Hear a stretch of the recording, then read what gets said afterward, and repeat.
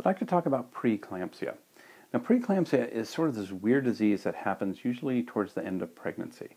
It's fairly uncommon, but it does happen. It's not completely rare. It's most common for first pregnancies, although it can happen with any pregnancy. It's also considered to be most common at the extremes of age. So in other words, somebody who's very young, like a teenager, or someone who's older, say in their 40s, is more likely to develop this problem. So what is preeclampsia? Preeclampsia is sort of a combination of high blood pressure, swelling, and protein in the urine. That's sort of the classic triad, the classic three signs of preeclampsia. It's called preeclampsia because untreated it can lead to eclampsia, which is basically those three things plus seizures, and that can be very dangerous and very frightening. And so we tend to treat preeclampsia very aggressively.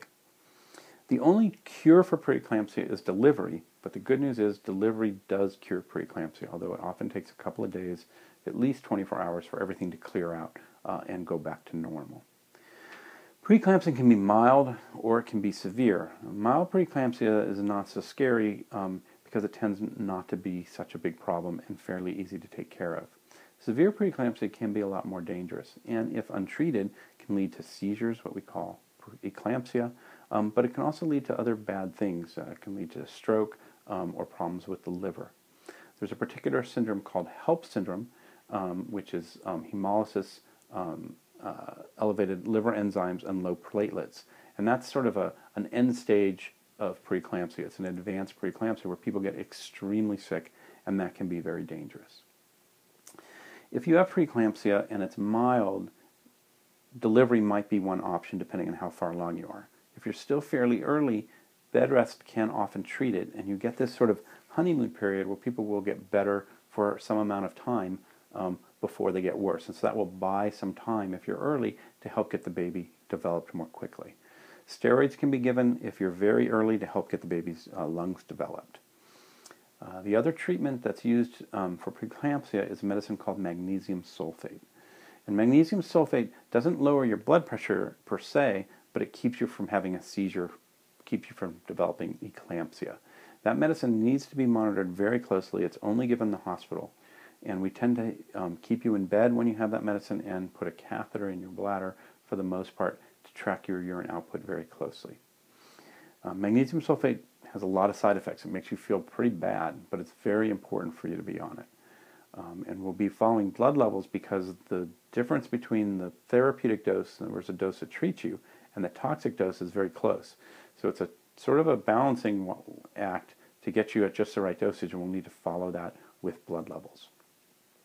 The other thing that can happen with preeclampsia is it can affect your kidneys and can decrease your kidneys' ability to make urine, and therefore toxins can build up in your body and get you very sick. And that's one of the reasons that we monitor urine output.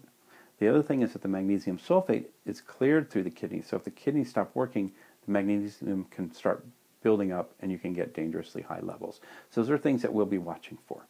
We'll also be keeping an eye on your reflexes, because if your reflexes get too brisk, that could be a sign that you're getting close to the seizure range. So these are all things that we do with preeclampsia. Ultimately, with preeclampsia, delivery will fix the problem, and it usually takes about 24 hours for that to clear, and we'll be monitoring you during those 24 hours fairly closely. Once it's gone, and generally you're okay. Now, sometimes the high blood pressure will linger on longer than that, and that may need to be treated separately. But the really dangerous issues of preeclampsia go away fairly quickly after delivery. So things to watch for.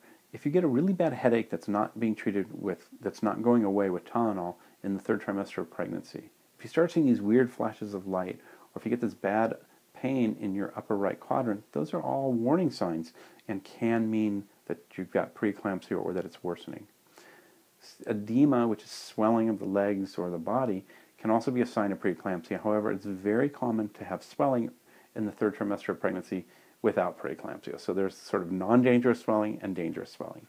One of the reasons that we check your urine every time you come to the office and your blood pressure is to make sure that you're not developing preeclampsia. So it's something that your doctor is going to be watching very closely. So preeclampsia is scary, but it is treated. It is treatable, and ultimately delivery will fix the problem, so it won't be a problem after you deliver. Medtwice.com